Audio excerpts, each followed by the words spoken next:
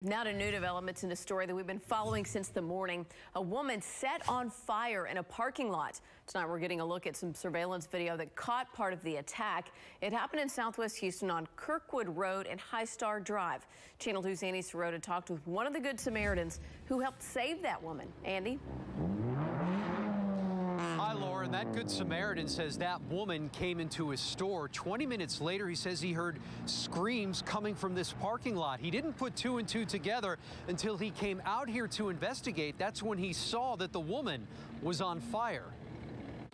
A church's surveillance camera captured the 40-year-old homeless woman walking across the strip center parking lot right after John Juan says she left his convenience store where he sold her a bottle of lighter fluid. And 20 minutes later, some kind of climbing, something like that.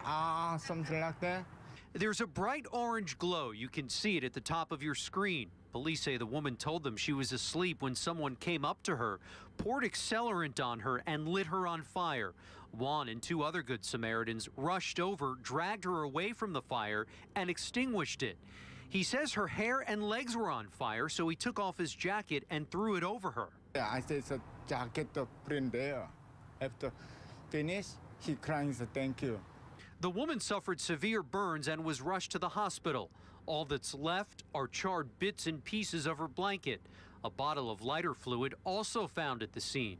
Pastor Delio Desi, who preaches at the Celestial Church, got the Channel 2 News alert overnight that it happened right outside of his church. And I believe the person that did that, they should find him and let him face the penalty of the law.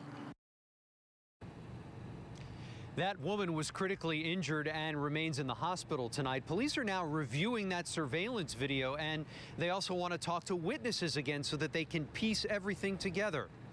Live in the Alief area tonight, Andy Sirota, KPRC, Channel 2 News.